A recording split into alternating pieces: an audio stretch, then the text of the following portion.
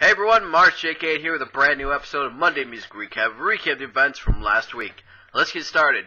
Real Friends has announced their new album, Maybe This Place Is the Same and We're Just Changing, which is set to be released on July 22nd through Fearless Records. Check out the artwork and the track list below.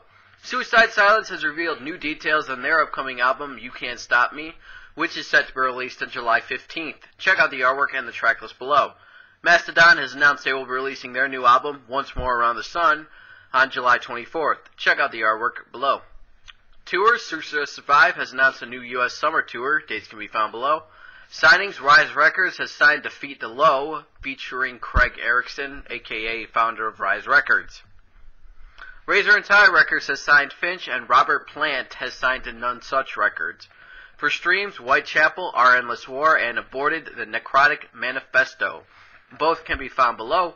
New music, Beartooth, Dead, Brian Marquis from Boston, Tiger Jaw, Slow Come On, Arch Enemy, As the Pages Burn, and the Atlas Moth, Sacred Vine.